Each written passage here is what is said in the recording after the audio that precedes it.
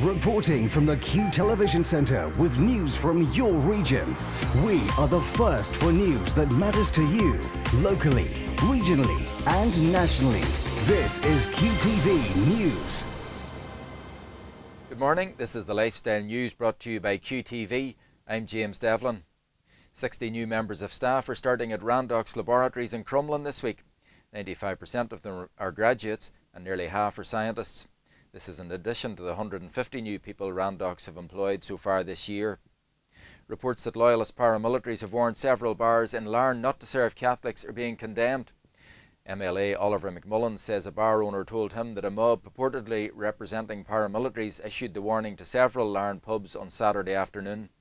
He's concerned that the ongoing tensions between paramilitaries in the Larne area is now escalating into a sectarian campaign.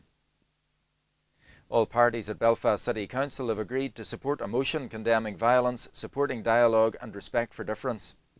It followed the DUP's refusal to support a Sinn Féin motion which condemned an attack on Lord Mayor Marcin O'Muller.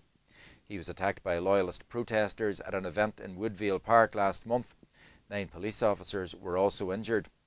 DUP councillors wouldn't support the original motion as they said it was too narrow in its scope. A new 9-point motion which condemned recent attacks, including the attack on the Lord Mayor, received cross-party support. Well, that's the latest. Stay up to date online with Lifestyle and listen to Q Radio. Good morning.